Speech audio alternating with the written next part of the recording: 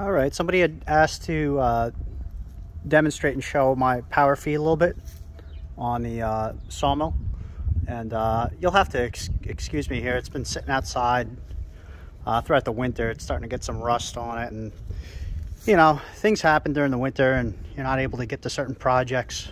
I'd like to get a little more work done on this, but there's a boat sitting in my driveway and it's just hard getting things done in the winter time.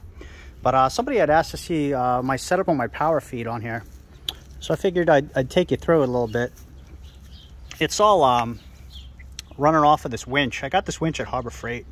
It was like the cheapest one I could get.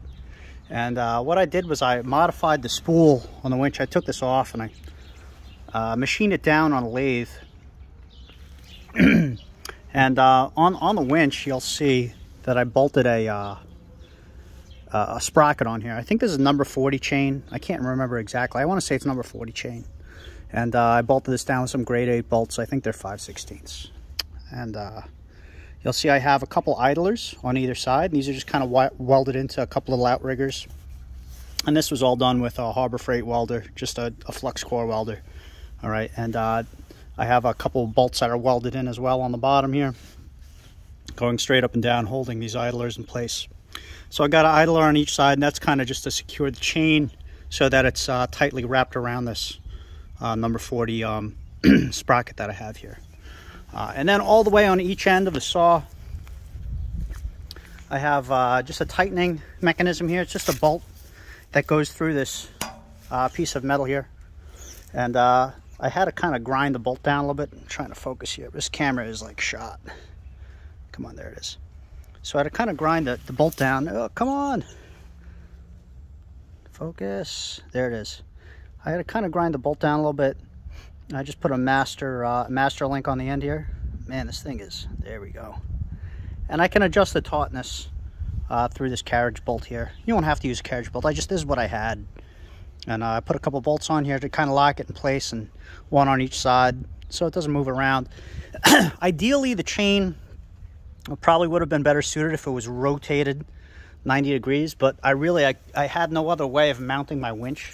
I had to mount my winch vertical in this situation. I just kind of, I don't know, I didn't really put a lot of thought into it. This is the way I had to mount it. Otherwise, I'd be interfering with my location of where the log bunks are and where I can mount a log. And you'll see on the other side of the chain, I have the same basic setup here. Another carriage bolt, and it's been ground down with a master link inside of it. All right, similar setup. I think overall I'm at, what was it, 8/16? I want to say I'm at 16 feet for the length of this. So I think I can mill up to, what's it, just over 12 feet. So a log just over 12 feet. And then I have my control panel here. This is just a couple different, controllers that I have inside here. The battery was dead. I had it on charge, but it's still kind of dead. I don't even know if this thing turns over, but this is my main switch. Puts power to everything inside the box, which is 2 DC, what is it? They're 2 DC, whatever you call it, things. Let's see if it starts. No, it doesn't even have enough power to engage a starter, the Bendix on a starter. But I can go up and down. That's with this winch up here, and that's just running a just a regular winch cable. But I can move the whole system up and down, so I could change the location of where I'm sawing. And then right here, this is my feed. I can move it forward and back. Let's see, there it goes. Oh, let's move it back this way. And with a full battery, it'll move a little bit quicker. I mean, I'm not setting any records here. This is my first time doing something like this. It's just a homemade machine. But I think if I'm milling a big log, you really don't want to be moving very fast anyway. I got to do something to also, oh boy. I got to do also something to control the stopping mechanism. Put a safety stop in there. All right, but we'll go ahead and slide this forward. Crank that up. And there we are, moving forward. I can tell that the battery is kind of weak. The cold kind of takes something out of it. But we'll go ahead and turn that off, put that back on charge, and put the charger back on it. But that's my basic power feed setup. I'm sorry, they were called DC pulse width modulators, just came to me. And I bought them on Amazon. Everything's wired inside this box. I mean, they've been working. They've just been sitting out here in the elements now for over the winter, which gets pretty bad in New York. And I didn't get the cheapest ones on Amazon. They weren't like really, I had trouble getting them to work. They just didn't work for me. I got ones that were just a little bit more. It was like a big black box pulse, DC pulse width modulator. I think it was like 50 amps that they can pull. So yeah, they seem to work pretty good. So again, my basic setup, I have a tensioner on each side here. I think this is number 40 chain. I just got this on Amazon. And I got my 2,000 pound winch. I think that should be fine. I don't need anything crazy. It would be nice if the winch spun a little bit faster.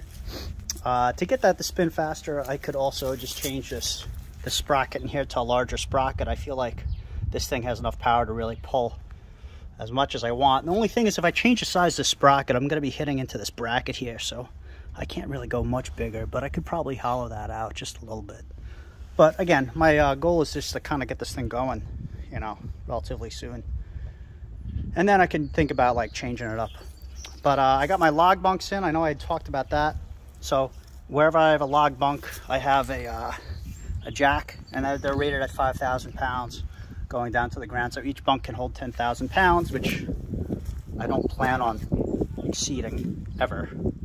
All right, but again, that's connected right into wherever my log bunk is, so that the trailer's not actually supporting the log. The bunk is supporting the log, which is supported by these pump jacks. So I got 5 pump jacks, one for each one of these log bunks. I do have a third log bunk all the way at the end. Probably would be a good idea to get some sort of stabilization here as well. And then I have a pump jack all the way at the end here. But that's my basic setup. If you have any questions, feel free to reach out.